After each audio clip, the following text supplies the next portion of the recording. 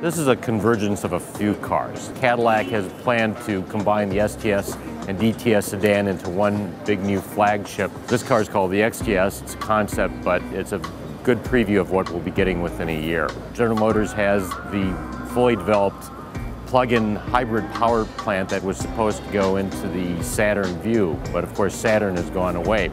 So instead, it goes in the Cadillac, which, because of its price, will be able to absorb the costs of a hybrid much better.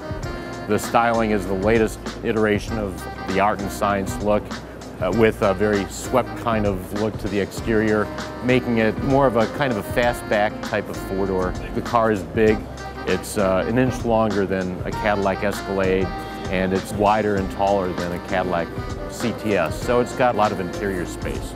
This car also extends Cadillac's Platinum sub-brand. It's got a nicer interior, high-level appointments, a little bit extra bling and zoop.